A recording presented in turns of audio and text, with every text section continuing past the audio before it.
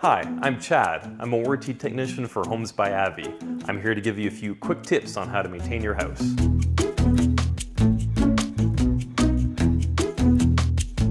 The air in your house can hold on to a certain amount of water as humidity. The hotter the air is, the more of this humidity it can hold on to.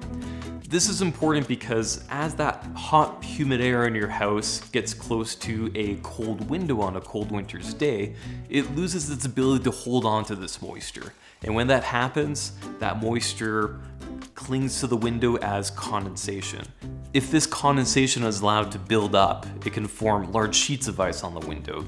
This becomes a problem when we have a Chinook or the light hits that ice and it's allowed to melt, and then this water touches the wooden trims, swells it, expands the paint, and causes cracking throughout the house.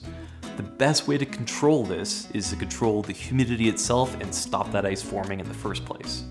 The easiest way to do this is to run your ventilation fan. Even if you're running it 24/7, this helps a lot. It brings in cold, dry air from outside, and it gets rid of the hot, humid air from the inside. You can always make sure that you're running your bathroom fans when you're having a shower, and to run your hood fan whenever you're doing any cooking. You can also check your humidifier and make sure that it's set appropriately for the weather that's outside. Generally, we ask people to keep the humidity around 35%, but this might be too high during one of our cold snaps.